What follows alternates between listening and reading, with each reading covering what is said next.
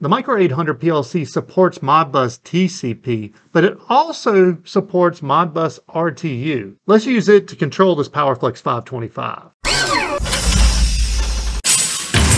Any of the Micro800 PLCs that have the round serial port connector will support Modbus RTU. Also on the top of the Micro820, these small terminals are serial communication. And we're connected to this Powerflex 525. And before anybody says it, yes, it does have Ethernet. And we have videos on how you can communicate from the Micro800 to the Powerflex 525 over Ethernet. The first obstacle you have to overcome is figuring out the pinout of this cable. That seems to be the most difficult part with any serial communication.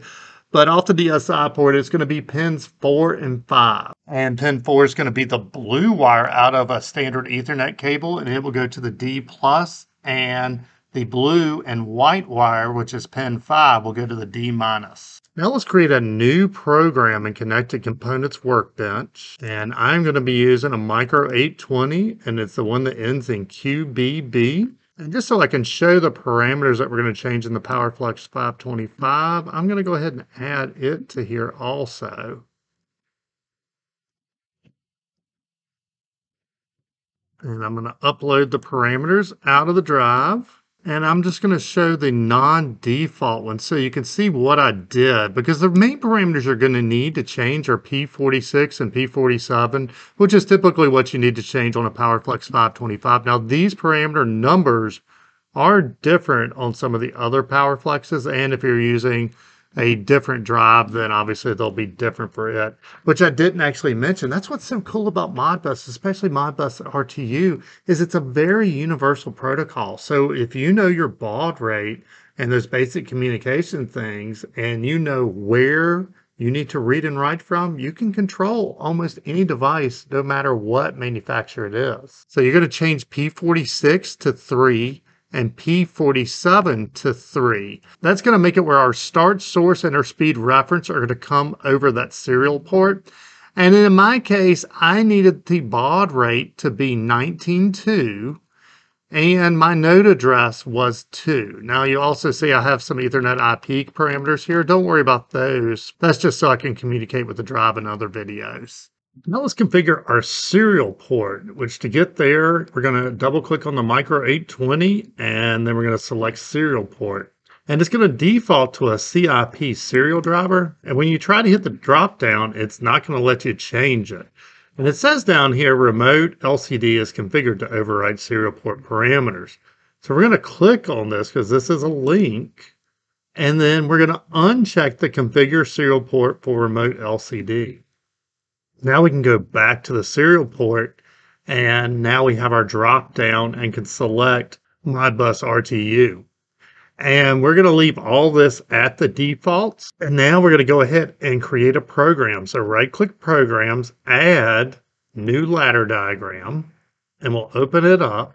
And let's start by bringing down an instruction block and type Modbus. And you're going to see two options come up. We have the TCP and the RTU. So the RTU is the serial one that we're using. And let's go ahead and just start creating tags for all this. Now we're going to do a read and a write. So I'm just going to start filling these in. So this is our cancel. So I'm going to double click and type read cancel. And it's going to go through really quickly and do all of those.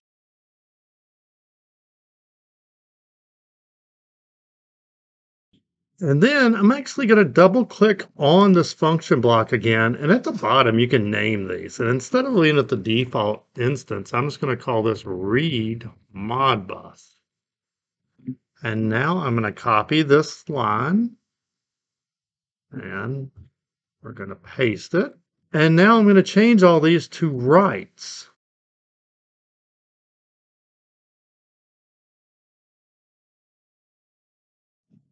And then I'm going to double click on this function block, and we're going to change it to write Modbus. And then I'm going to highlight one of them and just hit F1 to bring up the help, just so we can go through a couple of things. And mainly this is going to give us all of our error codes. But if we go on down, we have our target parameters and local parameters. And if I go to my local parameters, then we got some important information here. So first is the channel. And so 2 is the embedded serial port. So on both of them, our channel is going to be 2. And then we have our message trigger type. Now we can have it trigger continuously or once each time it goes true. Now I'm going to use the once just so we can show how we can make a sample rate.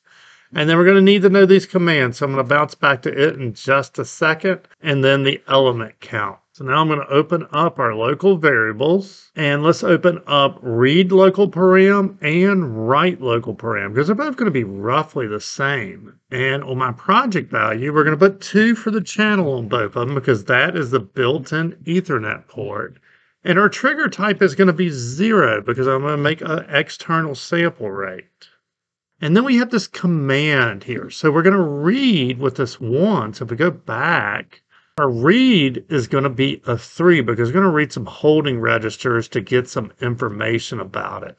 And then our write, we're going to write to multiple registers. So that's going to be a 16. So this is going to be a 3.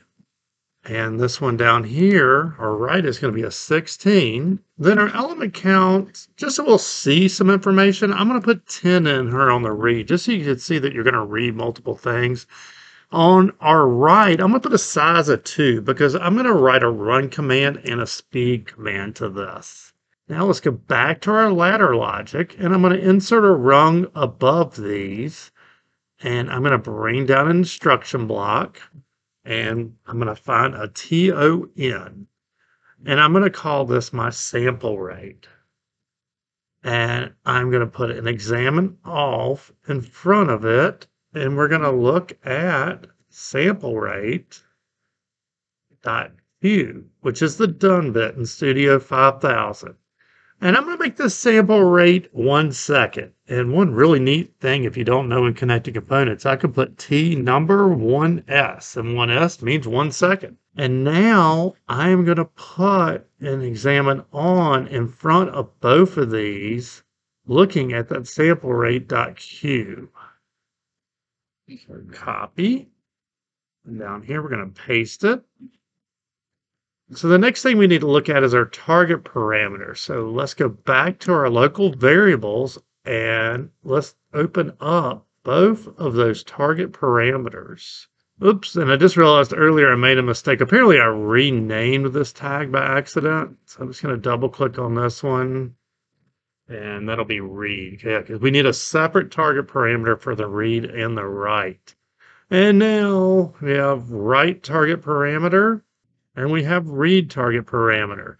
And there's mainly 2 things we're going to need in here. We're going to need an address and a node. And it's a little confusing because you would think this address is the address we configured in the Powerflex drive, but it's not. It's the node. And the easy way to remember it is the smaller number is going to be what we'll call the address. The larger number is where do we want to read and write data from. So my address of my Powerflex 525 is 2. So I'm going to put that in my node parameter for both of these.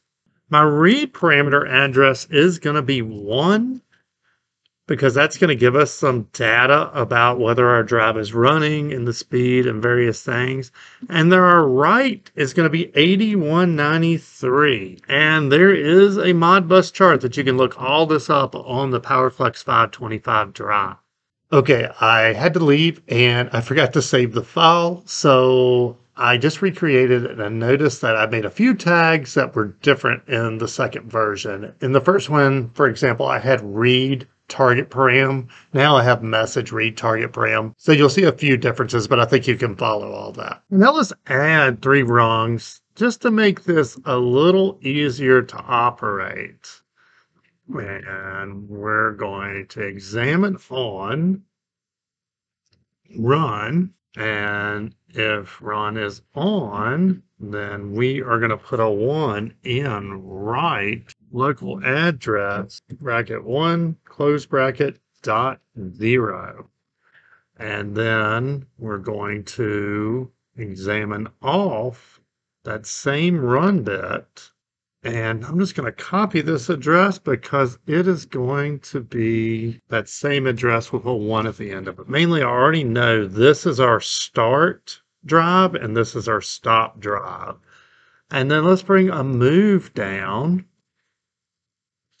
And we're going to create a tag called speed, and it's going to be write local address to, and there will be no extension on the end of it.